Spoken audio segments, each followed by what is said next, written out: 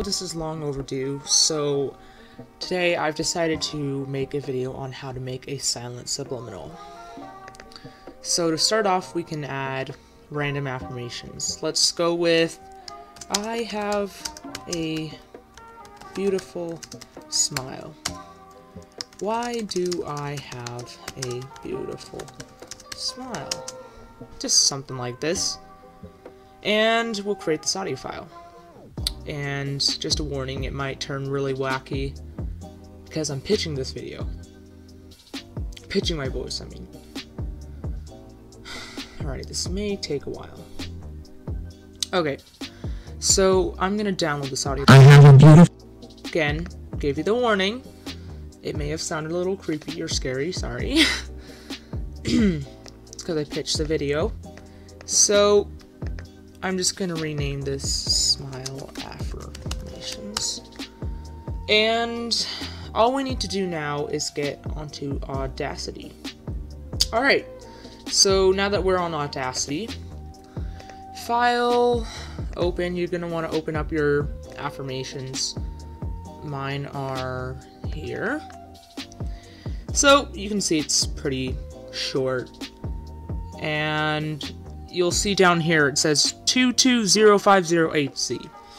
And you can't make a silent subliminal out of that, and I'll show you how to fix that. Now,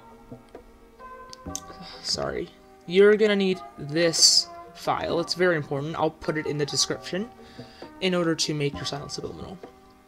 And I'll tell you why you can't have this, because if I go to Effect, Nyquist Prompt, sorry, okay, and I click on this and I click OK, and it'll say this weird, probably German, and it says 44100HZ. Now I will tell you how to fix that.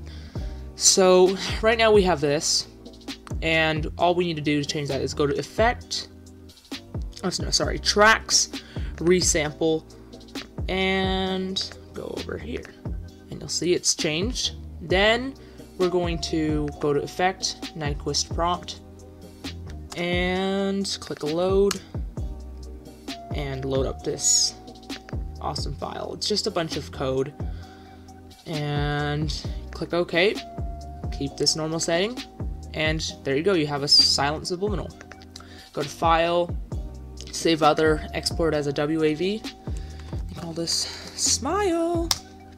You know, anything you want. And yeah, now you have a silent subliminal. Enjoy.